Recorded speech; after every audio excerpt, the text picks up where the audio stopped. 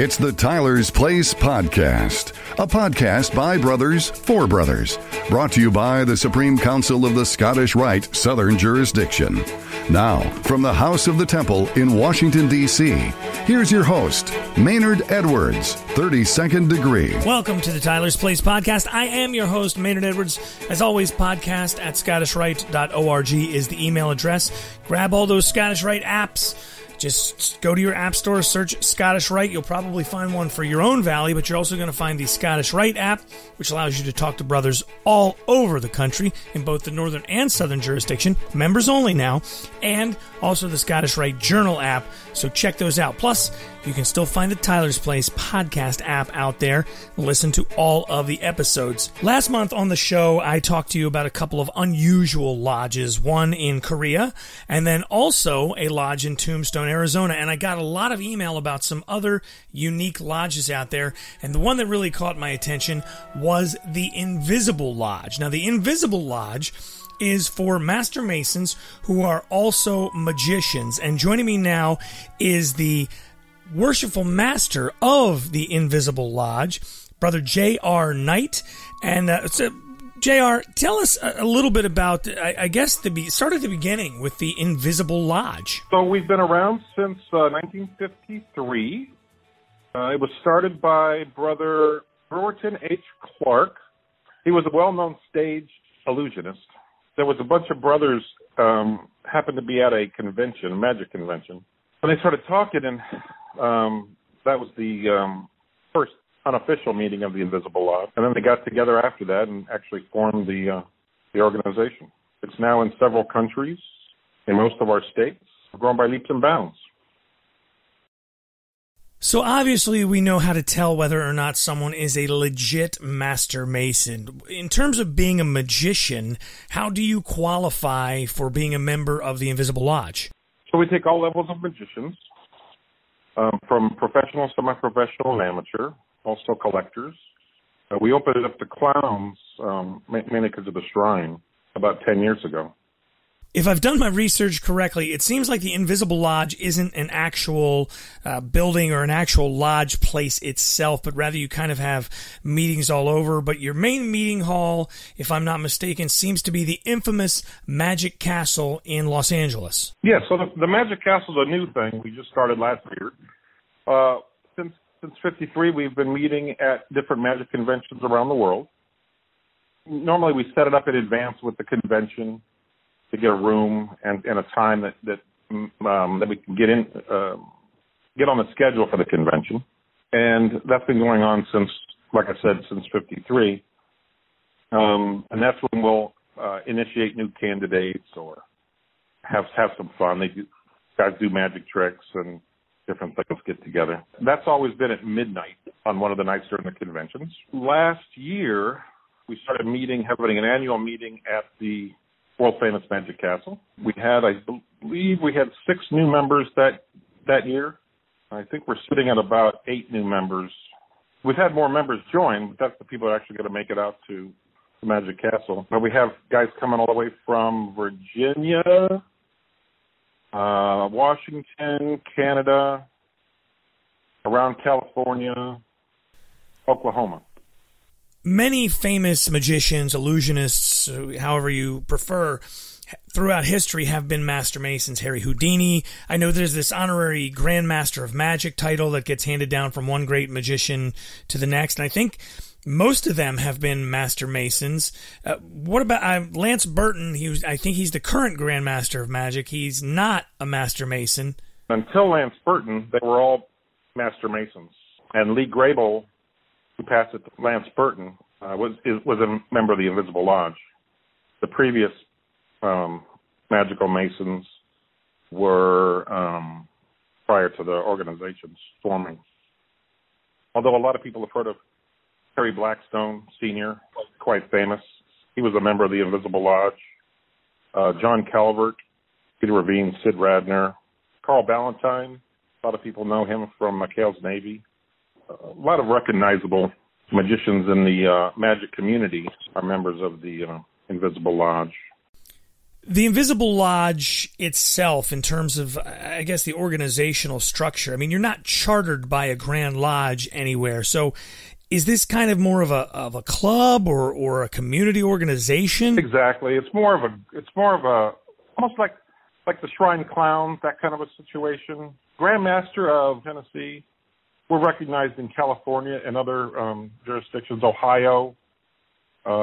We actually met in the Ohio Grand Lodge for a while, the brothers that were out there in Ohio.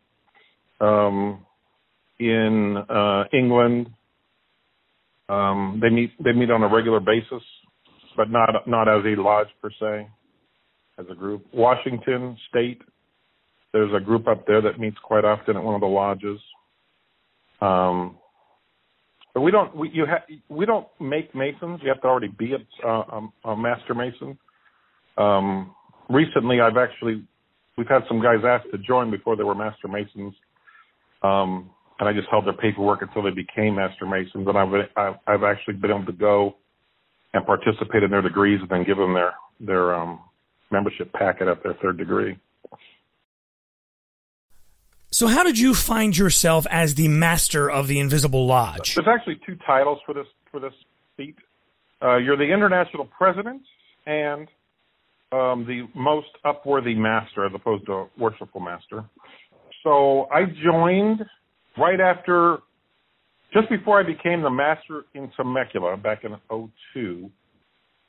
I went to a magic shop right near the Magic Castle to buy my top hat. And the manager of the store was a member of the Invisible Lodge. And he told me about the organization, and I got the paperwork and joined that day. That would be 2001, I believe. They made me a director soon after that. I've been active ever since. In 2014, they voted me as the president. We've had, I believe, 9 presidents through history since 53. There's no actual term. I'm sure there are dozens of guys listening to this right now, all with the same question, because I have this one as well. How do you become a member of the Invisible Lodge? Do you have to know somebody? You can get an invitation? No, you can email me, magicalmason1111 at yahoo.com, and I will be happy to send anybody that's interested kind of an information packet and an application. Our dues are a lifetime membership is $60 for the U.S., people in the U.S., and $75 out of the United States, mainly because of the postage just being higher. With that, you get a really cool membership certificate, a membership card, and a pin that nobody can tell what it is until you hold it at the right angle. And then it says the Invisible across one side and Lodge across the diagonal. That is so very cool. Guys, invisiblelodge.org is the website. That's J.R. Knight. He's the Upworthy Master of the Invisible Lodge, a lodge for Master Masons and magicians. Masonic news and interviews from around the country and around the world. This is the Tyler's Place Podcast. In the 32nd degree of the Scottish Rite, there are vows of service, 5 vows of service, in fact. And over the last couple of months, we've been talking about those vows of service with Brother Mark Oldknow, 33rd degree from the Valley of Santa Fe. He is our educational correspondent here on the Tyler's Place podcast. And Mark, we're going to talk about the 4th vow, which is the vow to be a soldier of the people. You know, Maynard, I suspect that of any of the 5 vows of service, this is the one that is the least understood. And so let's start, as we always do, with a little bit of historical background, some philosophical background. In order to understand the role of the people in the development of political science, it's important to understand that it was historically contrasted with the collective, what the Greeks called the agora, or the marketplace, which was a metaphor for the blind masses, the ones that, just running into the marketplace and madly kind of grabbing whatever they can and whatever their heart desires, but not really thinking, not really planning. It's kind of an economy and a trade that just sort of happens, but with no real plan.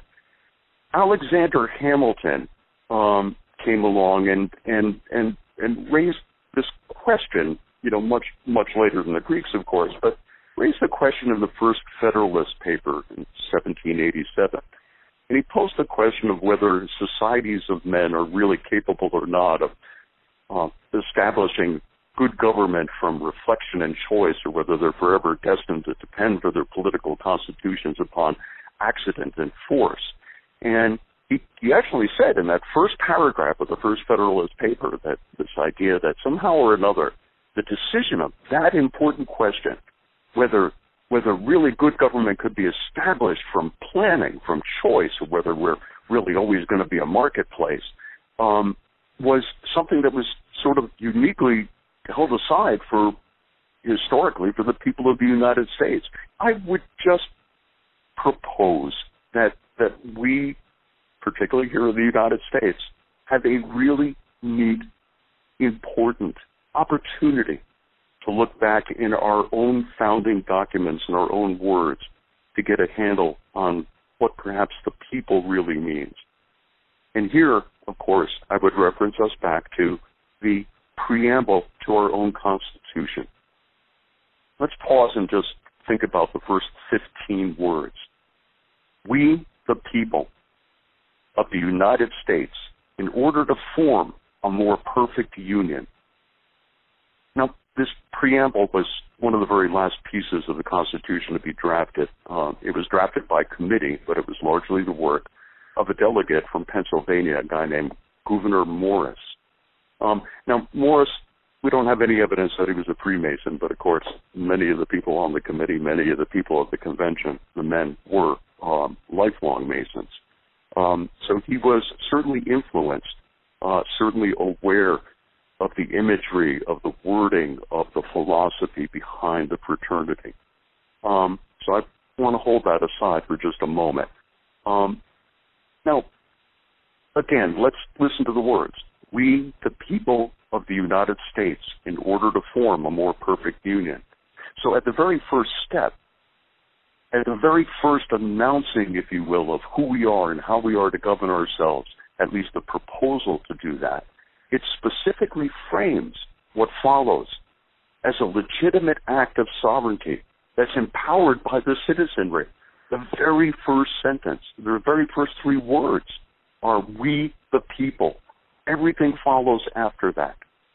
Now, likewise, there's a point that I think is often overlooked historically these days, more than a couple of centuries later, is that what applies, that the people in what they're doing applies to this entity called the United States, a whole people, rather than a collection of states or sovereign subnations, as the Articles of Confederation of the time had us. So the act of the people was to form a union and to perfect that union through the Constitution. It created a United States, a whole people, a republic, which comes from the Latin, the res publica, a public affair, something that's held in common. Again, not necessarily dwelling on all of the distinct details, but a people is a union, an intentional sharing of ideas and of principles, a sharing of outcomes, if you will, that we're all in this together.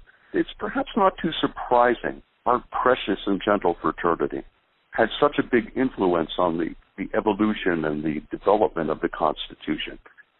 You can see it in the very notion of what they were trying to achieve. In many ways, you can almost substitute the idea of a people for a lodge and its members. So we're seeking to evolve, as Scottish Rite Masons, a union. This idea that somehow or another we're not in competition with each other, but that we're compromising, and not compromising by giving up, but compromising by sharing, by developing a common idea that we all participate in and we all have a deeper look at the fourth vow of service from the 32nd degree of the Scottish Rite. That's Brother Mark Oldknow, 33rd degree from the Valley of Santa Fe, our educational correspondent here on the Tyler's Place podcast. This is the Tyler's Place. From Flag Day, which was just a couple of days ago, to the Independence Day celebrations that are just around the corner, the many parades, the many marching bands that we're all going to see and hear over the next several weeks, we're certainly going to run into the music of our brother John Philip Sousa, American composer and conductor. You know his music, The Stars and Stripes Forever, Semper Fidelis, which is the official march of the Marine Corps, the Liberty Bell, which most people know is the theme from Monty Python's Flying Circus. The list goes on and on and on. He was a 32nd degree Scottish Rite Mason. In fact, his portrait is hanging here in the house of the Temple, just outside the Tyler's Place studios. I thought this was a great time of year to learn a little bit more about our dear brother, John Philip Sousa. And joining me is Director of the Sousa Archives, Scott Schwartz. Scott, we're familiar with your music. We know the songs. We know the marches. Tell us about Sousa as a man. They were committed to being at the rehearsals and the performances prepared. Basically supportive. He was not interested in bringing on musicians who were complainers. He spent most of his career touring extensively. Touring can be quite demanding, and everyone has to pick up their own weight, and basically, and work through difficult shifts. You have to catch a train at a certain time. Everybody needs to be at the depot at that time. So in many respects, a tolerant man. The members of his band called him the governor, part to give kind of a sense that, he's the one in charge. And so from that point of view, what I would expect is a conductor who recognized the skills of his musicians, would utilize them to their best benefit, and was always polite. So if a musician during a performance or rehearsal had a problem with a phrase, it was just understood that if they screwed up, Sousa would not raise an issue. He would just make a mental note of it, and the musician knew that they'd have to woodshed that part again.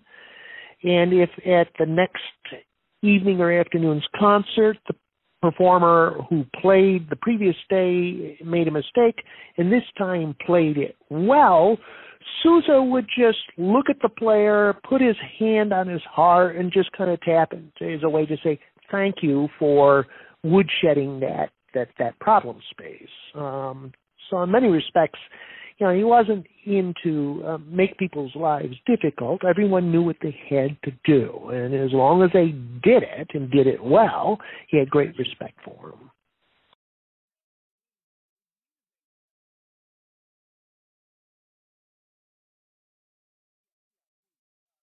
Sousa did not invent the sousaphone.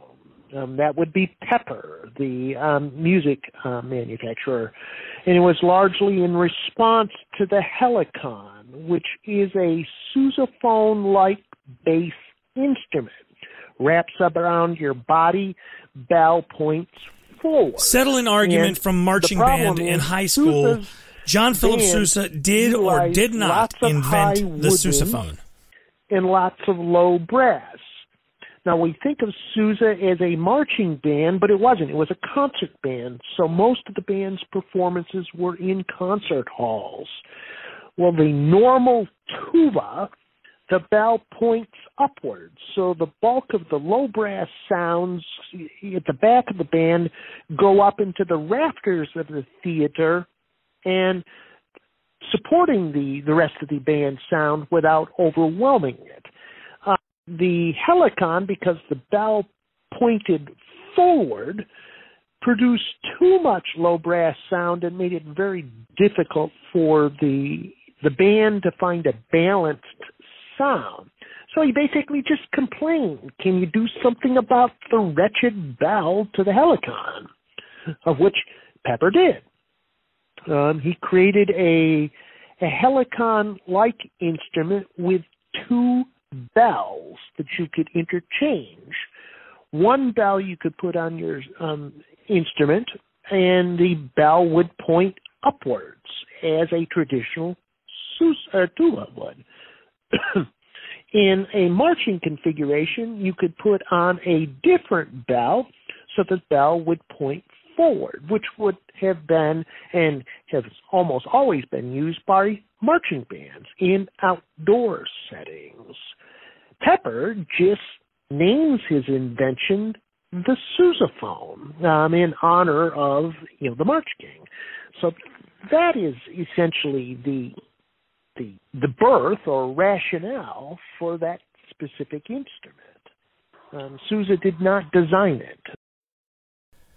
John Philip Sousa, as a Mason, he sounds like he was a pretty busy guy. So am I guessing that he didn't make it to too many Masonic meetings, but kind of like George Washington, he was a guy who really, Masonry was a part of his life, even though he didn't get to actually sit in lodge all that often. When opportunities availed where he could participate in a meeting, a session, a conference,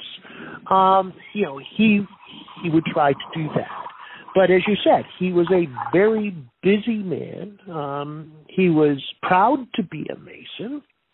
And many of the other great conductors of the time were also Masons. So, it was a way to connect these musicians together outside of their musical realms in some respects. For folks who want more information about Brother John Philip Sousa, give us the website. Our website is SousaArchives.org, all one word, no space between Sousa and Archives, so SousaArchives.org. And that'll take you directly to our front door, and we have many different collections, Sousa being a significant one. You just go up into the right corner and do a quick search on John Philip Sousa, and you'll see not only his collection, but many others that are associated with him in his music. That's Scott Schwartz. He is the director of the Sousa Archives, which, as he said, you can find at SousaArchives.org.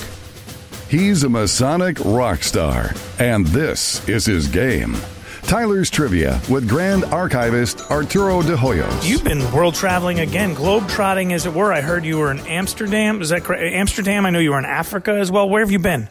That's true. I was briefly in Amsterdam, but that was to and from a visit to the Supreme Council of South Africa. Had a great time. And just to tell you something interesting that came out of that, the Grand Commander of South Africa, Supreme Council of South Africa, illustrious Boet du Plessis, or du Plessis. That is the best. That should be like a bad guy name in a Bruce Willis film. Oh, it's an awesome name. And he's an awesome guy. Let me tell you, all the brothers that I met in South Africa were fantastic. And I learned from the Grand Master of South Africa that they were actually the first integrated organization following the end of apartheid, which is fascinating to me. That speaks to the power of Masonry, of course. But what I was going to say is that the Grand Commander, almost immediately after our Supreme Council session, or their Supreme Council session, of which I am now an honorary member, traveled to the Ivory Coast, and they formed a confederation of Supreme Councils for the continent of Africa. And that means, of course, that they are still independent Supreme Councils, but that they will work for and on behalf of each other to protect each other's rights as Supreme Councils, to prevent the invasion of their territory, things like that. So that's an exciting thing. The question, interestingly enough, and I don't think this was designed by you, it certainly wasn't designed by me, but our question appeared as a trivia question during Celebrating the Craft. So viewers who saw that actually got the answer to this, and is, what is the relationship between the House of the Temple and the Mercury Dime? Yeah, that's actually a great coincidence that we had that. And we could answer that by saying it's the same relationship that exists between the House of the Temple and the Walking Liberty Dollar. And the answer, of course, is that they were the Sphinxes were designed and carved by Adolf Weinman, the same person who designed the Mercury Dime and the Walking Liberty. And we're, of course, talking about wisdom and power that flank the front steps and stand sentry over the big doors. Absolutely. Just fantastic sculptures. If you look at the Sphinxes in detail, you can see that one of the Sphinxes has its eyes half closed and the other is fully open. Power is the Sphinx that has its eyes fully open, and wisdom has the eyes half closed in contemplation. Also, the unique thing about those is those were not carved elsewhere and then brought in. They were brought in as solid blocks, and Adolf Feynman carved them on site. Yeah, we had some wonderful photographs, actually, of the work being done here on the House of Temple on site, and one of them is, chisel in hand, mallet in hand, and working away. It's just unbelievable. I don't know that type of skill still exists in the U.S. Certainly not to the level that man. I mean, it's remarkable, the level of detail, and just I would always worry, when I was in high school and I had to make a shelf in shop class, you cut one side of it, then you got to cut the other side to even it. Next thing you know, you got a shelf that's about 3 inches wide. That's the kind of thing I would worry about in sculpting. That's why these guys are masters at their work, and we're not. I guess so. We had a lot of guys who got that. We're going to pick a winner from amongst those. So let's dive into a new question as we find ourselves here in June of 2018. Okay, well, we were speaking about brothers and other languages. Here's one for you. In which other language did the Scottish Rite Southern Jurisdiction officially print its ritual? In which other language did the Southern Jurisdiction of the Scottish Rite officially print its ritual? I might know this one. But if you think you know, send an answer to podcast@scottishRite.org. You can send me a direct message on either the Scottish Rite app or on SR Chirp. All are acceptable. And we will select a winner from all of the correct answers. So you've got an equal shot no matter what. So, Art, I know you've got travels to prepare for. So safe travels, and thanks for hanging out with us. It's been a blast. See you guys on the flip side, I suppose. Thanks, man. This is the Tyler's Place. That is going to wrap it up for the June 2018 Tyler's Place podcast. I'm your host, Maynard Edwards. Thank you for joining me, and until next time, we'll see you right here on the Tyler's Place. If you're interested in becoming a Freemason or in joining the Scottish Rite, email us at podcast@scottishRite.org.